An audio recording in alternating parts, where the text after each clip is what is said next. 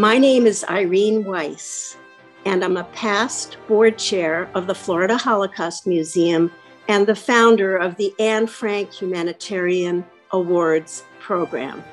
Thank you for joining the Florida Holocaust Museum as we celebrate this 20th anniversary of the Anne Frank Humanitarian Award program and recognize this year's Anne Frank Humanitarian Award honorees.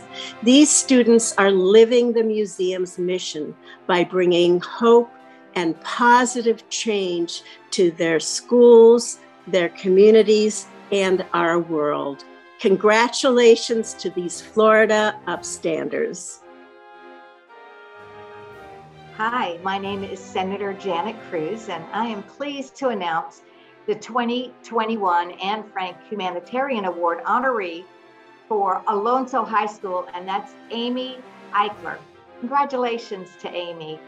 Her passion and her ability to drive are like no others. Amy volunteers at Bacchus Equestrian Center, a therapeutic horseback riding facility for adults and children with disabilities. Amy works closely with children who are severely challenged, and she loves to joke and create silly voices to make each child feel comfortable.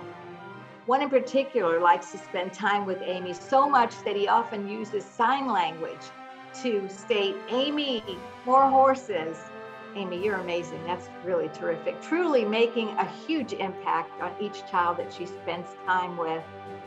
Amy has plans to go into medicine and continue on the path of helping people. And I think that's wonderful, Amy.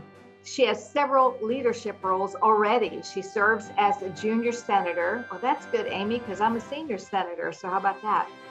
And she's on the junior leadership team, and she serves on the Future Farmers of America Committee. Thank you for giving back, Amy, and setting such a great example for so many other young men and women to follow, actually for all of us to follow. Amy, you're amazing, and congratulations. We're very proud of you.